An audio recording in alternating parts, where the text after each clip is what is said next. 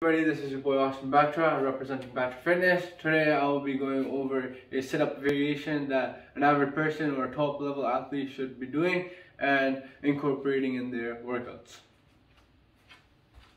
So guys, when you guys are doing this sit-up, right, when you guys go all the way down, you guys want to stretch, okay? When you guys come all the way up, you want to twist.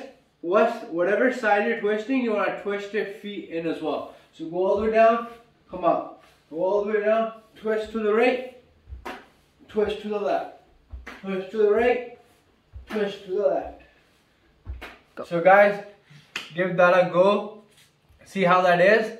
And if you're an average person doing this for the first time, try aiming for not too many reps, but for proper technique. It doesn't matter about reps. Technique matters. If you're a top level athlete like myself, like say you wrestled throughout high school, national champion, you know, continue doing sports in university, yada yada yada, try doing 5 sets of 25, okay? Technique matters, don't cheat yourself, okay? And let me know how that goes for you guys.